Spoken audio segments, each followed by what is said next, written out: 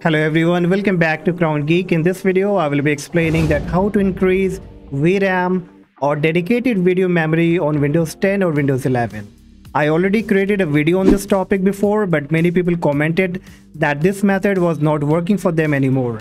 So now if I go on my computer right now, and if I make a right click on the Windows icon and open settings, and I click on system, and when I go to advanced display setting at the bottom, and then click on this display adapter, so you can see my dedicated video memory right now is around 512 MB.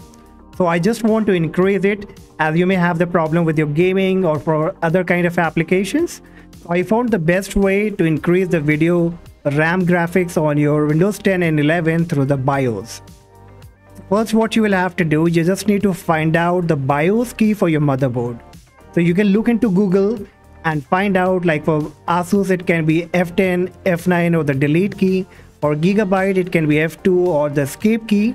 So whichever key it is, find it out, then shut down your computer, and as soon as it gets shut down, you just need to keep tapping on that BIOS key, and the BIOS will now be coming up. Now I'm using the Asus, it can be different on your end. In the Asus, at the right hand corner you will find the advanced options. So click on advanced options.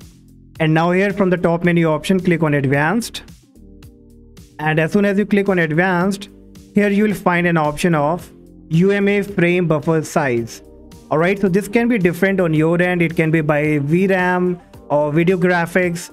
So just need to find out these options.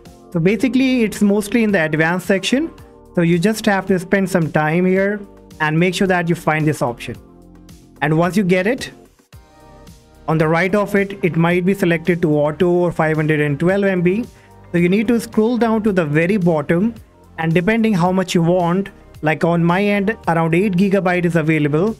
So I will go only with 4 GB. So I will select it, and then you need to click on exit, and then click save changes and reset.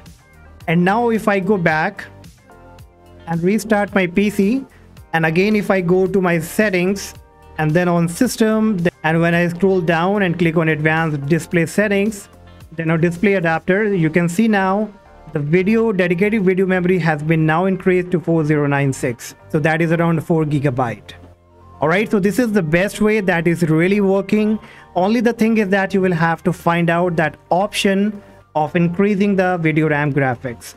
If you spend some time here, then definitely you will be having the result and you can quickly increase it.